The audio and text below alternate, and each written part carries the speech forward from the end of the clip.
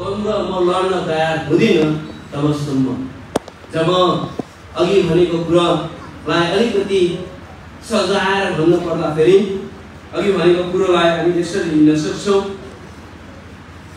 उहाँको द्वन्द्वमा मैले यो कुरालाई छोटकरी लेखेर राखेको छु, त्यसै कारण याद गर्नको लागि यसलाई मैले अङ्ग्रेजीको डब्लुबाट लिएको कारणले गर्दाखेरि सबै कुरो मिलेको। अनि यसको उदाहरण पनि हामी पवित्र शास्त्रबाट हेर्छौँ।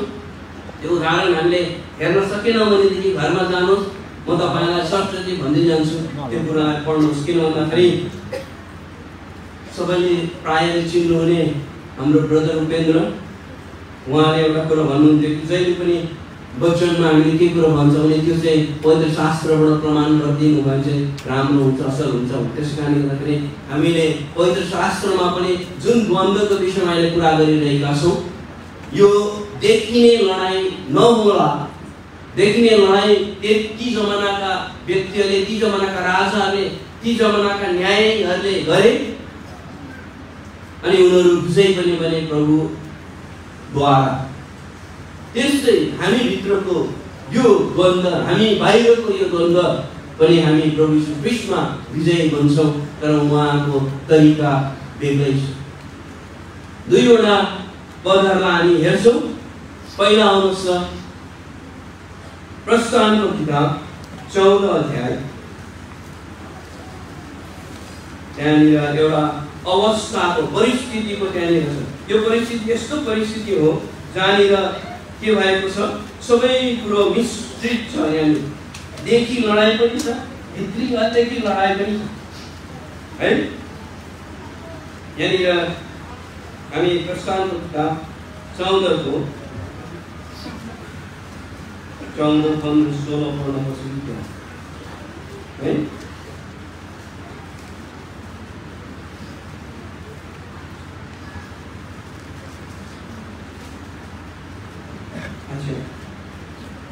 कसैले पढिदिनुहोस्। 14, 15, 16। प्रभु तिमीहरूका निम्ति लड्नु हुनेछ र तिमीहरू चुपचाप बस। यति मात्रै पढ। यो चाहिँ विश्वासीहरूको कुनै पनि प्रकारको लडाइँ लड्ने एउटा तरिका। हामी लडाइँ के गर्दैनौँ? लड्दैनौँ। चाहे त्यो आधुनिक युगमा होस्, चाहे त्यो त्यति बेलाको समयमा होस्, लडाइँ लड्ने कौन हुन्छ? परम प्रभु हुनुहुन्छ। हाम्रो काम के हो? चुपचाप उभिनु, शान्त भएर उभिने कुरा यहाँनिर लेखिएको छ 15 पदमा। And the Lord said unto Moses, Wherefore criest thou unto me? 14 पदमा, The Lord shall fight for you and you shall hold your peace. तिमीले शान्तिलाई चाहिँ पक्रिराख्ने भनेर चाहिँ यसरी बुझ्न सक्छौ हामी अङ्ग्रेजी भाषामा चाहिँ। तिमीहरू शान्त भएर उभिने मात्रै। त्यसै कारणले बाइबलले उभिने विषयमा धेरैवटा कुरा लेखेको छ। स्ट्यान्ड स्टिल भन्ने कुरा समुएलमा पनि हामी पाउँछौँ। सब कुरा हामी हेरिरहँदैनौँ। अब दोस्रो इतिहास 20 अध्याय हामी अर्को भागमा पनि।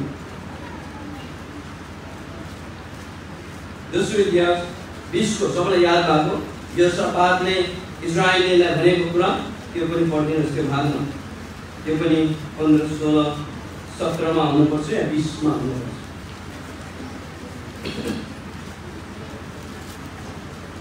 त्यो भागलाई मात्रै पढिदिनुहोस्। दोस्रो इतिहास 20 अध्यायको 15, 16, 17 मा जुन भागमा के छ त्यो कुरो।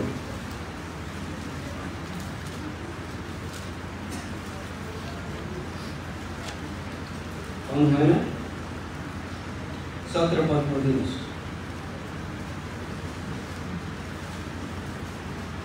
17 पद पढिदिनुहोस् न। दोस्रो इतिहास 20 अध्यायको 17। हामीसँग समय नरहेको। यस लडाइँमा तिमीहरूले लडाइँ गर्नु पर्ने छैन। हे यहुदा र यरुशलेममा हो, आफूलाई हाजिर गराऊ, स्थिर भई खडा हो। त्यति मात्रै पढिदिनुहोस्।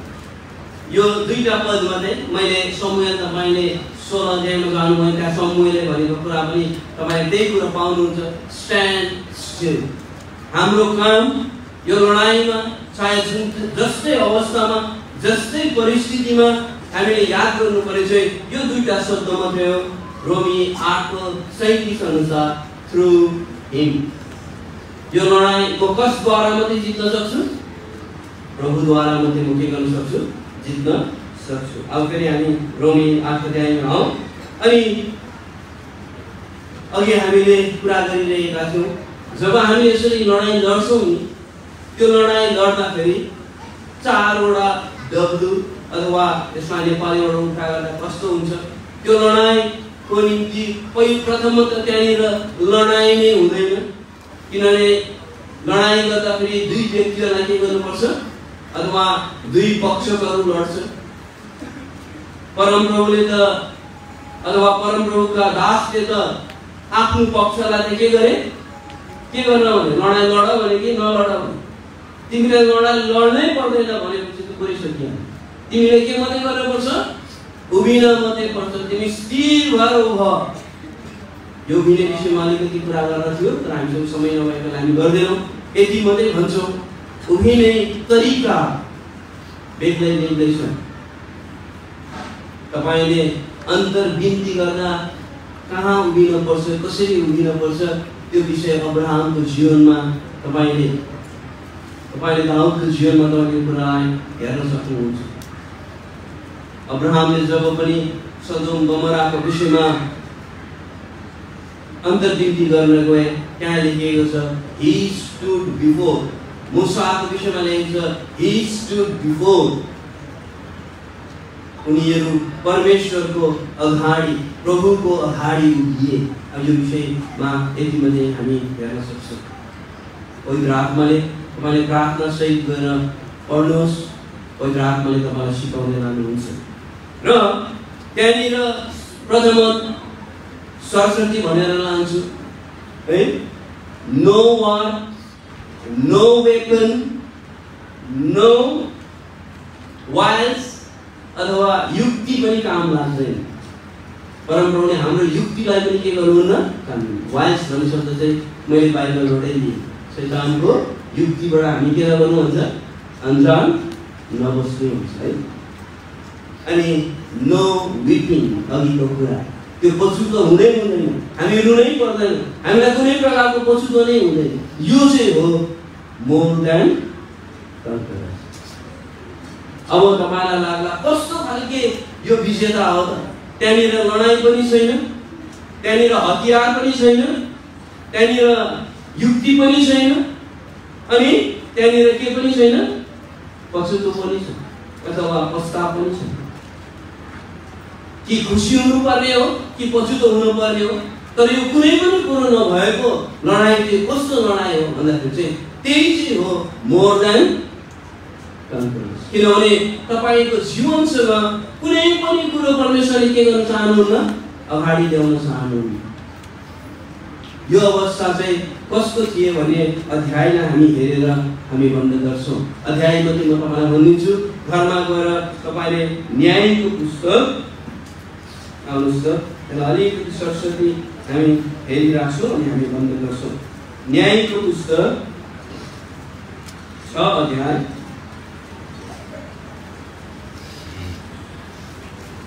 यहाँनिर तपाईँलाई थाहा भयो न्यायको पुस्तक 6 अध्यायमा कसको वर्णन गरिएको छ?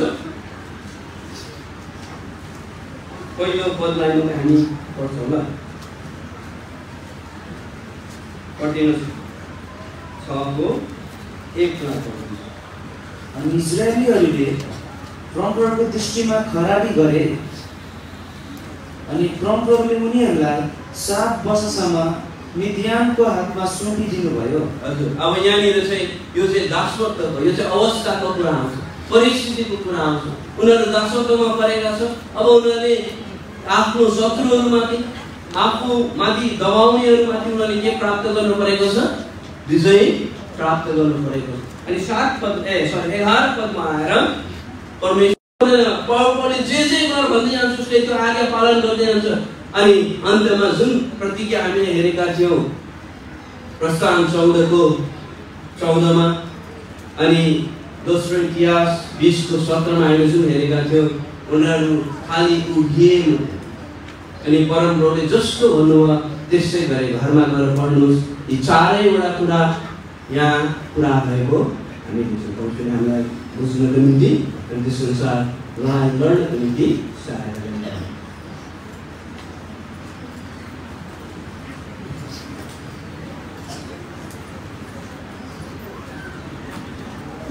धन्यवाद प्रभुदासले जो आशबाट हामीसँग विभिन्न मण्डलीमा भएको वचन बाँडिकन हामीलाई विभिन्न कुराहरू बताउनु भएको छ आफ्नो अनुभवहरू र साथै अब समय भएको छ यो जति पनि प्रतिनिधिहरू आउनुभएको छ आशिष बाँड्नका लागि हामी केही समय दिन्छौँ।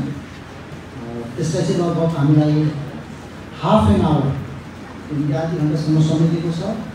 मैले पर्सनली प्रतिनिधि जो हुनुहुन्थ्यो कहाँ बसेको छ मलाई अलिकति थाहा भएन। यदि कसैले आशिष ब्लेसिङ सेयरिङ तपाईँले गर्न सक्नुहुन्छ म भन्न सक्छु यो प्रकारले प्रभुले मसँग बात गर्नुभएको छ दक्षिणबाट भने तपाईँले हात उठाइदिनुहोस्। हामी यसबाट चिटहरू ल्याउँछौँ अनि तपाईँले आफ्नो नामहरू के गर्नुहुने सो बताइदिनुहोस्।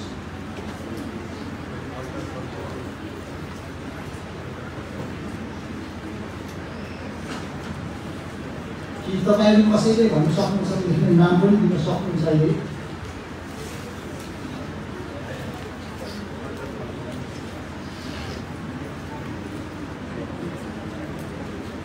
चिट यहाँ छ।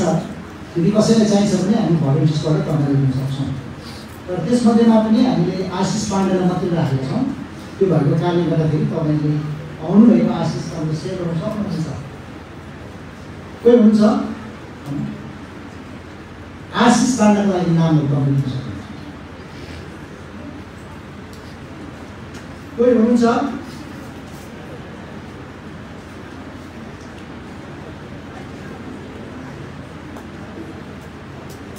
आजको वचन माध्यम भइकन प्रभुले बात गर्नुभएको छ। यो खण्डबाट यो नमुनाबाट लिएर तपाईँले हात उठाउन सक्नुहुन्छ। हामी तपाईँले चित्छौँ यो चिज तपाईँले मलाई दिन सक्नुहुन्छ। त्यसपश्चात हामी नाम बोलाउँछौँ। कोही हुनुहुन्छ लास्ट कल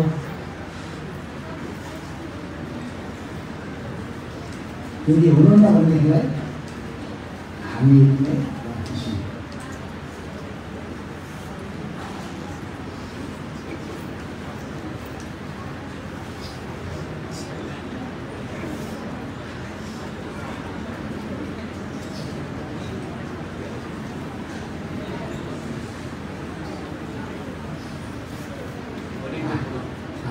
एउटा गीत गाउँछौँ। हामी भलन्टियर्सको लागि तपाईँले कोही हुन्छ भने हामीले एकछिन बाँड्छौँ। नाम तपाईँ हामीलाई दिन सक्नुहुन्छ। यो गीतको दुई खण्ड मात्रै हामीले गाउँछौँ। त्यसपश्चात हामी अगाडि बढ्नेछौँ। सङ नम्बर 6 मेरा जीवनका स्वामी। यसलाई 1 नम्बर र 3 नम्बर गाउँछौँ। त्यसपछि तपाईँहरूले कसैले आशिष पाउन चाहनुहुन्छ भने यो चिज मार्फत तपाईँले हामीसँग बाटो नाम लेखेर हाम्रो दिन सक्नुहुन्छ।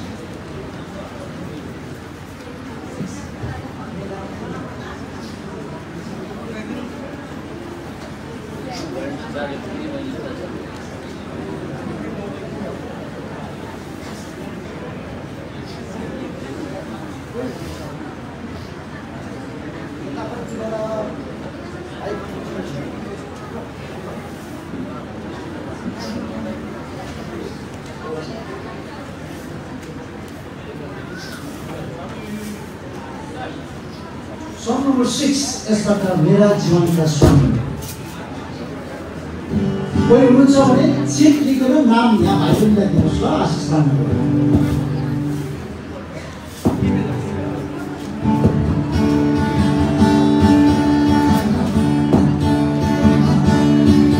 मेरा जीवनका स्वामी प्रभु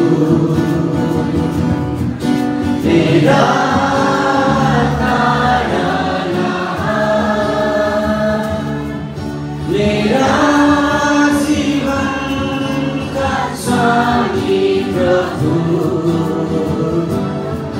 मेरा तारा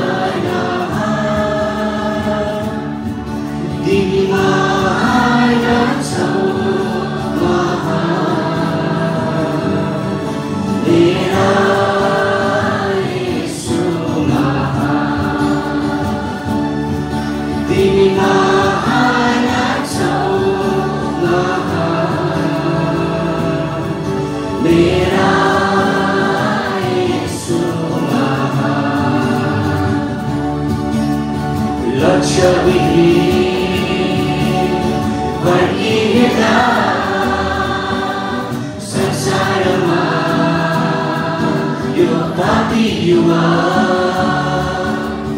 लक्ष्यविहीन भड्किने संसारमा यो पापी युवा थिएन साथ दिने थिएन सारा कोही थिएन साथ दिने थिएन सारा कोही यीशु ख्रीष्ट आयो तिमी सहारा दियौ मलाई यीशु ख्रीष्ट आयो तिमी सहारा दियौ मलाई मेरा जीवनका स्वामी प्रभु मेरा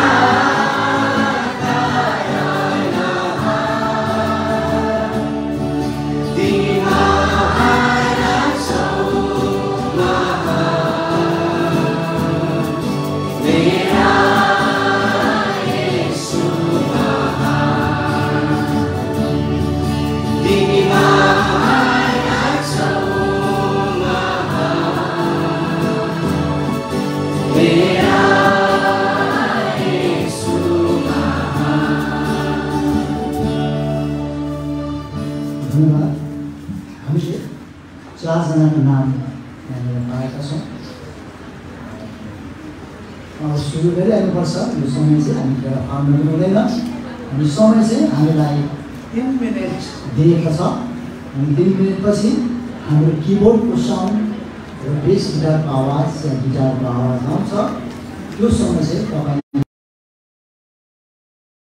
त्योभन्दा अगाडि हामी अलिकति तपाईँलाई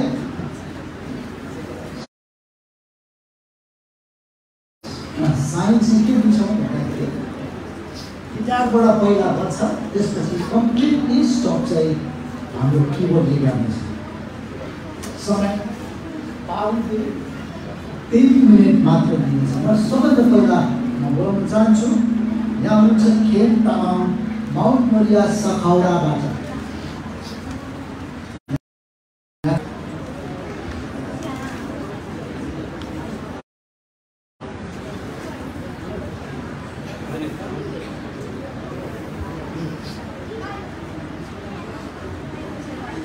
Sekolah kami susu kami nama James.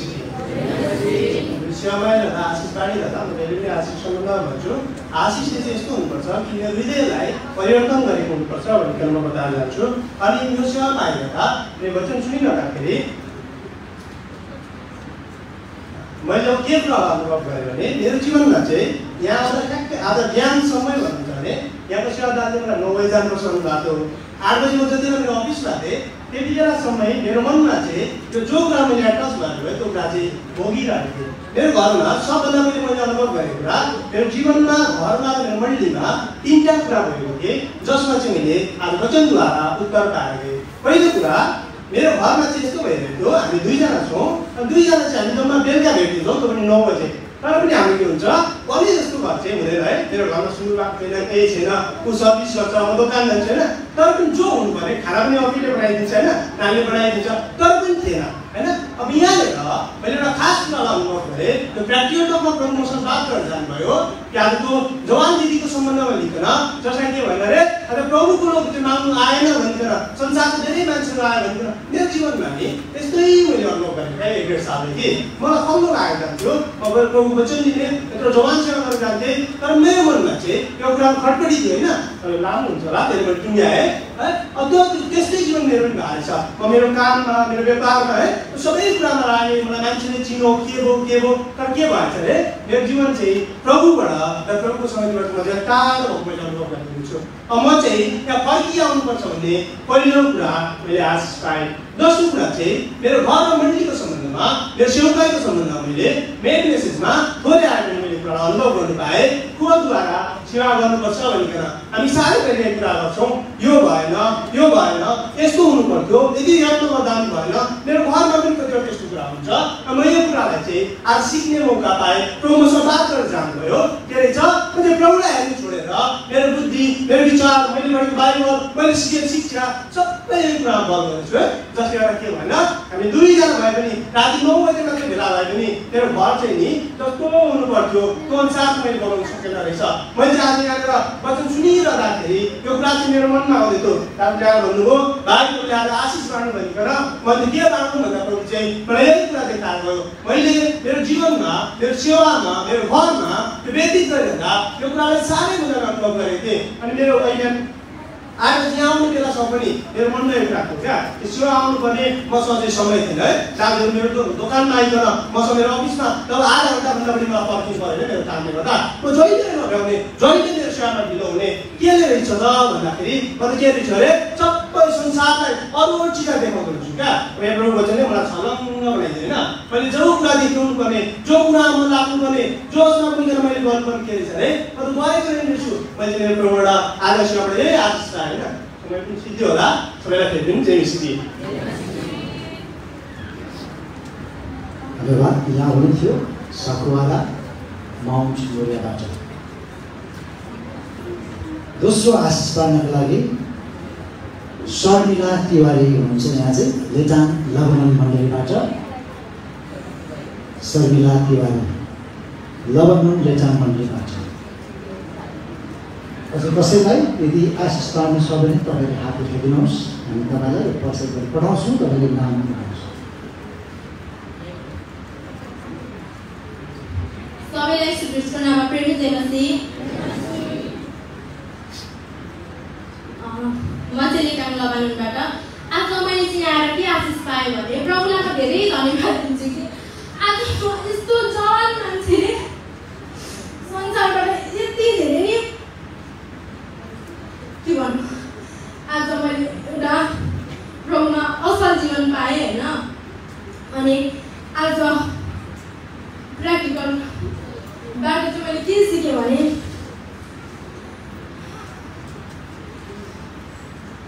प्रभु चाहिँ हाम्रो निम्ति कति महान हुनुहुन्छ होइन आज हामी चाहिँ जवान व्यक्ति हो आज संसारको हरेक कुरा मस्ती अभिलाषापनमा हामी धेरै नै हामी प्रभुको सेवा भन्दा हामीलाई बाहिरकै कुराहरू मनपर्छ हामीलाई प्रभुको सेवा गर्नु चाहिँ अल्छी लाग्ने निद्रा लाग्ने हुन्छ तर पनि यहाँ चाहिँ मैले धेरै कुरा सिकेँ कि आज मैले यस्तो होइन आज मान्छे यस्तो गरेर चाहिँ प्रभुको सेवा चाहिँ अगाडि बढाउनु पर्ने रहेछ प्रभुको नजरमा चाहिँ एउटा प्रभुको होइन आज हामी चाहिँ यस्तो असल छोरी बन्नु पर्ने रहेछ आज प्रभु हाम्रो निम्ति कति महान हुनुहुन्छ उहाँले क्रुसमा हाम्रो निम्ति गर्नुभयो। आज हामी त्यो सम्झिँदैनौँ, तर आज हामी यो संसारको माया प्रेम मोज मस्ती अभिलाषापनमा चाहिँ हामी घुमिहिँडेर भड्किएर हामी हाम्रो समय किन बर्बाद गर्छौँ? आज एक सेकेन्ड पनि हाम्रो निम्ति कति मूल्यवान छ होइन। हामीले समय लेखेर जानु हुँदैन। हामीले कलेज स्कुलतिर पढ्दा पनि सुनेको छौँ होइन, समय चाहिँ हाम्रो निम्ति कति मूल्यवान, समय लेखेर जानु पर्यो। एक दिन त्यो हामीले चाहिँ के त्यसको जवाब चाहिँ पाउँछौँ। आज हामीले प्रतीक्षाको फल मेहनतको फल चाहिँ के हुन्छ, मिठो हुन्छ भनेर पनि हामीले भोगेको भनेको छ। अनि त्यसै गरी आज हामीले चाहिँ परमेश्वरको नजरमा अघि बढ्नुपर्छ होइन।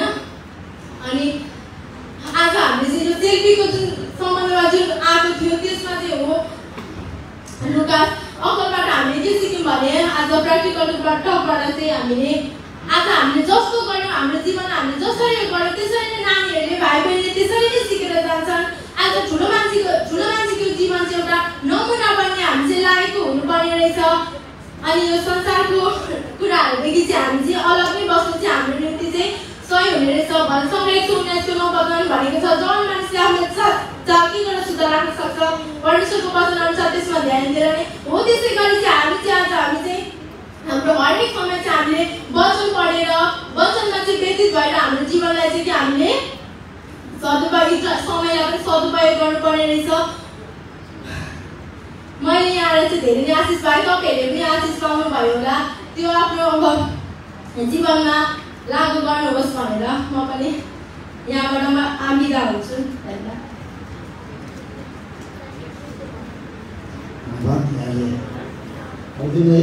आशिष पाउनुभएछ। तेस्रो नाममा बोलाउँदै जाँदैछु, उहाँको नाम छ इसाई राई, पनिर प्रार्थना भवन प्रकाशपुर।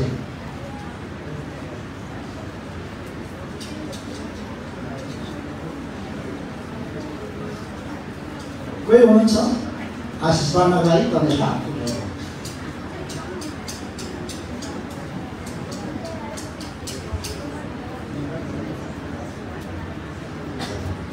सम्पूर्ण प्रभुका प्रियजनहरूलाई चाहिँ म चाहिँ हालैले प्रकाशपुर पनिर प्रार्थना भवनमा सेवा गर्दैछु। ताकि जमाई सेवाको सम्बन्धमा मैले अस्ति पनि सूचना सुनिरहेको थिएँ। आज यो आउने सुन्दर समय पाएँ। म आउनुभन्दा अगाडि चासो लिइरहेको थिएँ कि आज मेरो जीवन कस्तो थियो त, मैले चेन्ज गर्नुपर्ने कुराहरू मेरो जीवनमा के छ प्रभु, त्यो अनुसार मलाई वचन दिनुहोस्, ताकि मलाई घोच्नुहोस्, वचनले मलाई ठोक्नुहोस् भनेर हृदयमा कल्पना गर्दै यहाँ आएँ। ठ्याक्कै आज मैले बिहानसम्म गरेको कुराकै निम्ति मेरो वचन आयो। जुन प्र्याक्टिकल दासद्वारा बोल्नुभयो सेफ्टीको सम्बन्धमा, समयको सम्बन्धमा। आज समयमा धेरै जसो मोबाइल चलाउनको निम्ति बाइबल हतार पढ्थेँ। बाइबल आफ्नो बेलुकाको अध्ययन बिहानको अध्ययन 10 मिनटमै सकेर त मोबाइलमा बढी मात्रामा समय दिइरहन्थे। भनेपछि आज यहाँ कस्तो सौभाग्य कुरो, कति सौभाग्य ठानिरहेको छु मैले। आज मेरो जीवनमा कति समयहरू मोबाइलमा बितिरहेको थियो। आज सेल्फी आफूलाई उचाल्ने है, सबैले मलाई चिनोस्, देखोस्, लाइक कमेन्ट गरोस्, यस्तो मन मेरो थियो हेर्नुहोस्। तर पनि आजदेखि कन्ट्रोल गर्ने यो अवसर मैले आजै पाएँ। अब आउँदो दिन समयमा कसरी चल्दैछु त्यो कुरा सबै जान्नुहुन्छ। मैले पनि कन्ट्रोल गर्नुपर्ने कुराहरू छ। युवानाले पनि आफूलाई म घट्नुपर्छ परप्रभु बढ्नुपर्छ भनेर योहना 3:30 लेखेको छ। आज त्यो आशिष त अवश्य पनि मैले सुनेको, उहाँले देखाउनु भएको छ। प्रभु मसँग बात गर्नुभयो ताकि अबदेखि समय भनेको यति बहुमूल्य कुरो, त्यत्रो लाख डलर कमाउने समय उसले एकैछिनमा किन कमायो त? उसले पहिलाको समयहरूमा सिकेको ट्रेनिङ गरेर प्राप्त गर्यो। तर अहिलेदेखि मैले अब कति मोबाइल चलाइरहेको छु होइन, बिहानसम्म कति हेरेँ मोबाइल। अबदेखि यो समयलाई चाहिँ मैले प्रभुकै निम्ति मैले उपयोग गरेँ भने भविष्यका दिनहरूमा मैले परमेश्वरको काम चाहिँ असल इनाम अझै पनि पाउँदै गएर एउटा उदाहरण बन्दै रहेछु। ताकि हामीले धेरै सामाजिक सञ्जालहरूमा प्रचार गरिरहेको, सेयर पोस्ट गरिरहेको कुराहरूले आज परमेश्वरको नामलाई मैले अनादर गरिरहेको थिएँ। कतिपयले देख्नु पनि हुन्छ आज प्रभुका जनहरूसँग म धेरैसँग साथी हुन्छु होइन।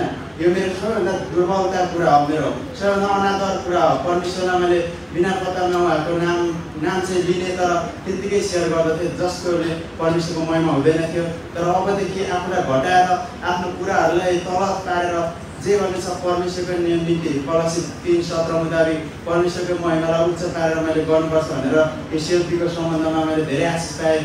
आज यो आशिषले म भरिभर छु। अब मेरो जिन्दगी बाँकी जीवन कसरी चल्दछु आज प्रभु जान्नुहुन्छ। त्यसै गरी हामीले मेन मेसेजद्वारा पनि सुन्यौँ विजेता है, विजेता चाहिँ कस्तो कुरा त आज कमजोरता मानिसमा आउँछ, कमजोरता अनुसार पछि ब्याकस्लाइड गर्ने हट्ने कुराहरू आउँछ, यो भएन त्यो भएन मलाई पद चाहियो, यस्तो कुराहरू आज धेरै मण्डलीहरूमा घटिरहेको छ। तर अबदेखि जे छ प्रभुले मलाई सानो बनाएर मलाई अगाडि बढाउनु भएको होस्, जस्तो सुकै शरीरमा ठुलो हौँ अग्लो हौँ कुनै कुरा छैन, म चाहिँ एउटा सानो भएर सेवा गर्न सकौँ। तपाईँहरूले सुनाउनु भएको यो प्रभु दासको आशिषद्वारा म अगाडि बढ्दै जान सकौँ, मेरो निम्ति प्रार्थना गर्नुहोस् भन्दै यस गरेको यो छोटो आशिष ल्याइरहेको छु। धन्यवाद। जय मसीह। जय मसीह। अब हाम्रो अन्त आशिष पाल्ने पालो भएको छ। यदि कोही हुनुहुन्छ भने तपाईँले मलाई नाम दिन सक्नुहुन्छ। यदि छैन उनीहरूलाई यो आशिष पाल्ने सेवा सकेपछि चाहिँ हामी लोकल स्थानीय मण्डलीबाट थ्याङ्क्स गिभिङको सेवा पनि छ। त्यसपश्चात हामी अन्त प्रार्थना गरिकन केही सूचनाहरू सुनेर हामी अन्त गर्नेछौँ। यहाँ हुन्छ मेसेक लिम्बू दमक बेतल प्रार्थना भवनबाट।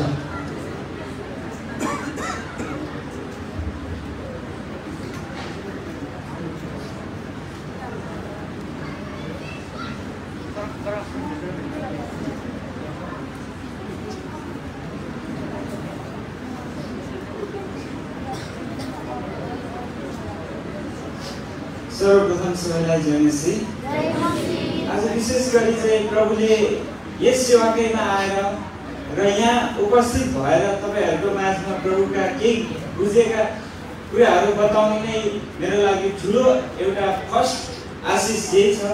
जसरी विशेष गरी आज मेरो विगत पहिला समयमा जसरी म आज जसरी ती कुराहरू जसरी सेल्फीको विषयमा थिएँ, आज त्यसबाट चाहिँ निकै प्रभावित भएर जति पनि सबैजनालाई हाम्रो युट्युब च्यानल कफरनहुम विथ el-shaddaiलाई तपाईँहरू सबैजनाले माया गरिदिनुहोस्, प्रार्थना गरिदिनुहोस् अनि सब्सक्राइब गरिदिनुहोस्। धन्यवाद।